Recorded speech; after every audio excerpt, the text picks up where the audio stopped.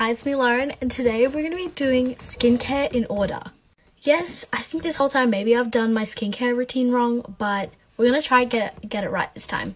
So I actually have this list I'm going to read out, and it tells me in what order I'm supposed to do my skincare. And even maybe if I'm wrong, I also have the second sheet for day and night. So comment down below if I should do one with different products, if I use certain products in this video. Okay, the first thing it says is exfoliator and cleanser. I already cleansed my face in the shower, so there's no need for that. Okay, step 2 is toner or essence. Okay, so I'm going to try to look for some toner. I'll be back.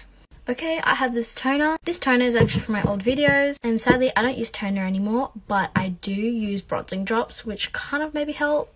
I'm not sure. So I've been wanting the Glow Recipe toner, but I have this pineapple one. So I'm just going to use it.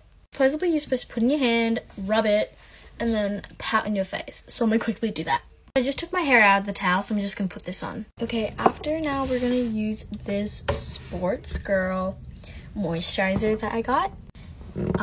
So I opened it, and it's really it looks like jelly. Like, can you not see that?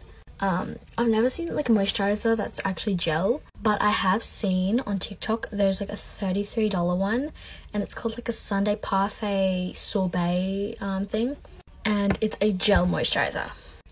So I think this maybe could be the copy of it, maybe they made it before that, but they also have a jelly cleanser. So I'm just going to quickly put this on and I'll tell you how it feels. Okay, so I'm kind of done. It feels really nice and cool, and it feels really nice on the skin, and it's really good.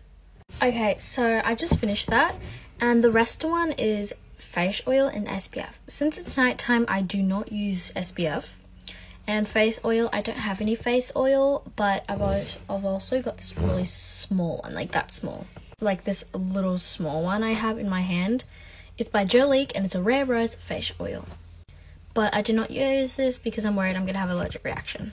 And can anyone please tell me why this is like trending kind of?